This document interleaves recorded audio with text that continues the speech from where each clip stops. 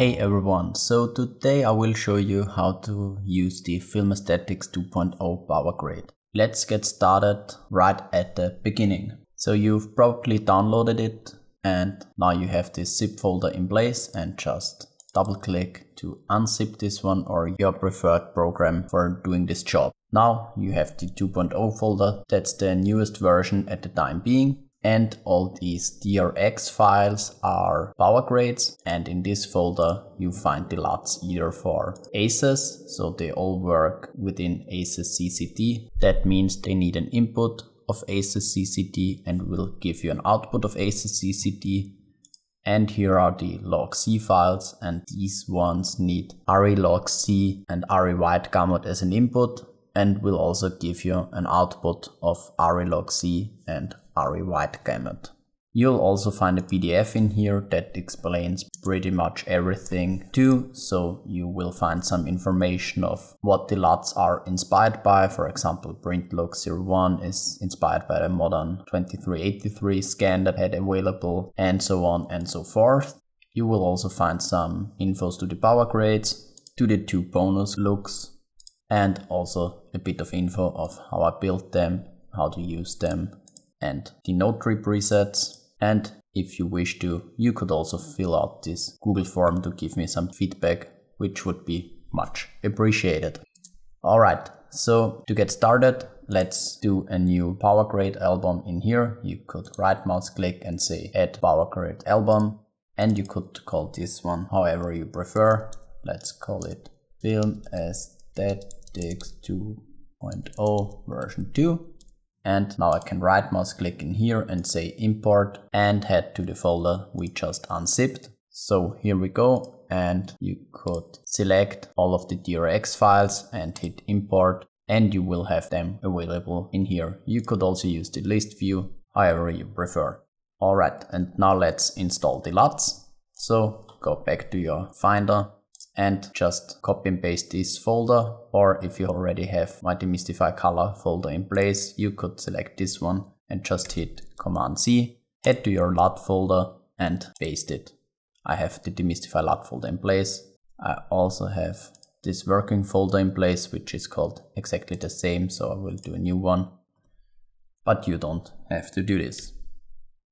Alright, so they're in place now, and now let's go to our LUTs folder. And all the way up, hit the right mouse button and say refresh. Now they should be here. Alright, so you will see them and they are ready to go. But before we begin, let's start with some color management basics. So you see, these are red shots, and I'm debayering them in the new IPP2 color science, or let's say the latest color science from red, because it's not new anymore. As color space I have red, white, gamut, RGB, and as a gamma curve I'm using log3 G10. Normally I make a group and I'm saying red to Alexa, and now I have this group pre-clip level available and the group post-clip level available. And I've called it red to Alexa, or I need to transform it to Alexa because this set of LUTs needs an ARRI log.c input. The key thing is we need to transform this footage to the correct input of this LUT. So to do this, let's go to our Open Effects and call up the color space transform, drag and drop, and now let's say red, white gamut RGB, red log3 G10 to ARRI Alexa and ARRI log.c. We don't need any tone mapping. Sometimes we can use the saturation compression if we see some problems with the footage, but normally we don't need to do this.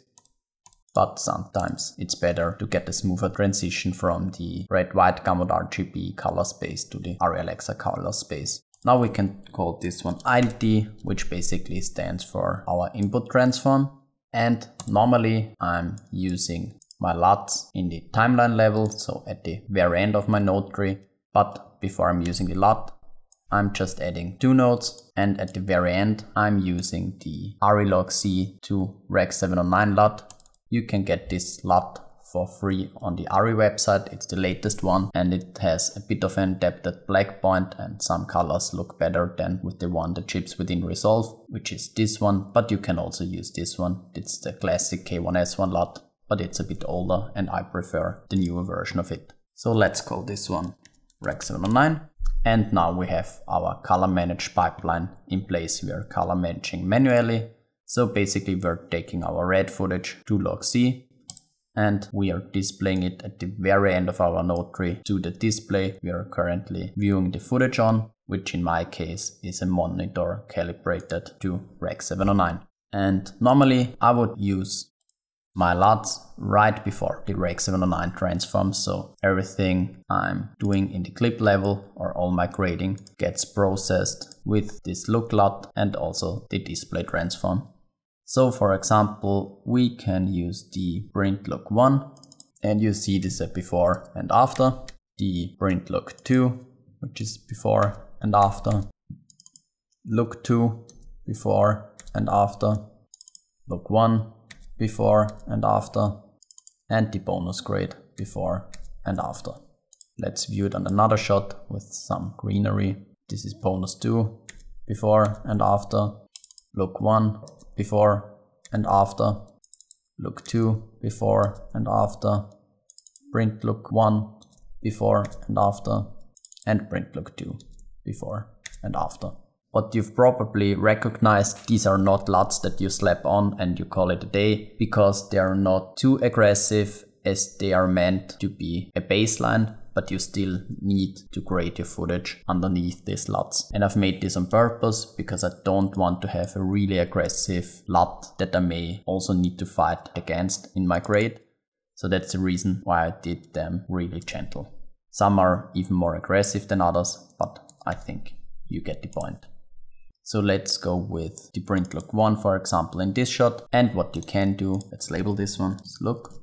You can also add a serial afterwards and go to your curves. And for example, you can grab the black point and drag it down. I will open the scopes up real quick for you. So this was before. And if you say, okay, I want my black point a bit lower. Now we'll also turn on some output blanking so we don't have these black spots in our scopes. So let's say your black point is too high for your taste. You can add a serial after your look and still adjust the black point. You could do this with the curves, for example. So you see before and after, and also before and after with both of them. Or another technique would be to go to your log wheels and just use the shadow wheel and drag this one down to your liking. And you could also adjust the low range of how much of your signal should get affected.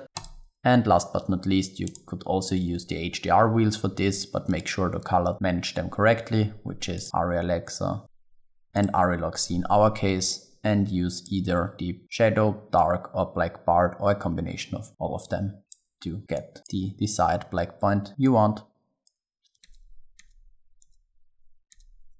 Don't forget to label it, and I think I'm going with the first technique, so my curves, and let's say I'm happy with this kind of black point, and now I will do all my grading in the clip level. Obviously I would normally use a fixed node tree. We can also look to this one and try to just use the offset wheel with a bit of gain. And as you can see, with just like 4 knobs, you can get really nice results. Obviously, I would need to refine the greens a bit and stuff like that, but that's not the point of this tutorial. Also, keep in mind, this is just stock footage. So if you have footage that is shot more for film emulation, for example, this would be even nicer and easier to grade, and you will get better results faster.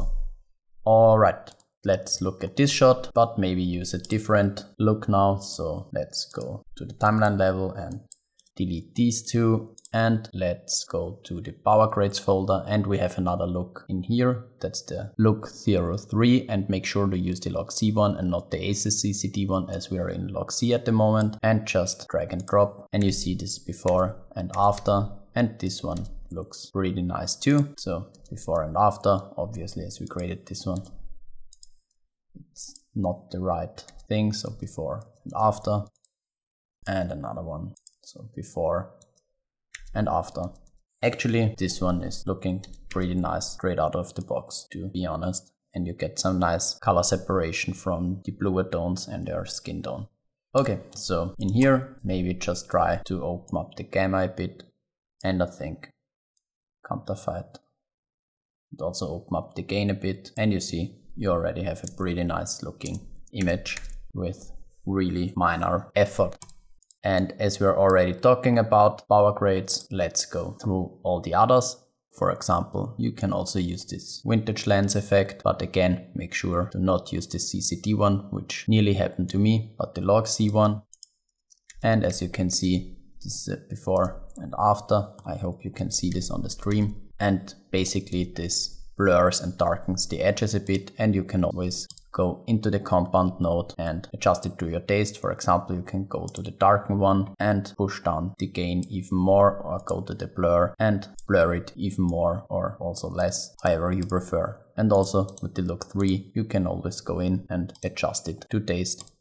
Also with the MTF curve, you just drag and drop it and you're all set. And basically what this one does is a kind of a frequency separation. Maybe we need to go in here and you see it a bit better. So you see all these very sharp, detailed parts get a bit blurred, which usually makes it a bit nicer for the eye, depending on the look you're going for. And it's a great tool if you want to use some grain afterwards to blur the image a bit before, so the grain sits better in the image. Speaking of grain, in the post clip node tree, you should find like a setup that I'm recommending. So you see there's the look and the black offset. Also, I'm using the MTF curve and the vintage lens before the grain. And as a bonus in here, you have a grain preset and also a halation preset. And I would always use the halation before the MTF curve and the vintage lens blur. Oh, and I'm just seeing that I did it wrong. So you should put the look afterwards and not before. I did it in the wrong order. So drag and drop it at the end again. And basically this is your halation. You see where there are bright highlights facing dark pixels. You will get a bit of a, say, a reddish glow. And you should use this before the vintage lens and the MTF curve, as it's better to have the sharp edges. So the halation works a bit better. Then this is our vintage lens blur. You see the difference clearly in here. Our MTF curve. And also the grain.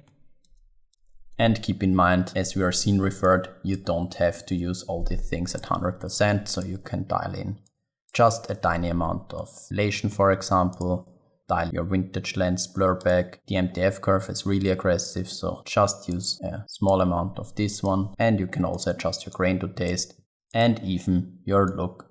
And that's not only true for the power grade, but you can also use the LUTs with a key output that's not 1, 2. So for example, I think this footage feels even better if I'm using look 3 on around 50% than on 1. So let's keep it at 50. And the great thing about this scene referred looks is you could also add a layer mixer node, and basically now it's doing nothing because this one gets layered on top. And let's say on top of my look 3 power grade, I want to try and layer the look 1, but not with an intensity of 1, but just let's say 30%. And you see the before and after, there are some minor differences. And also if I turn that one on and off, maybe even get some more of this in to see the effect a bit better.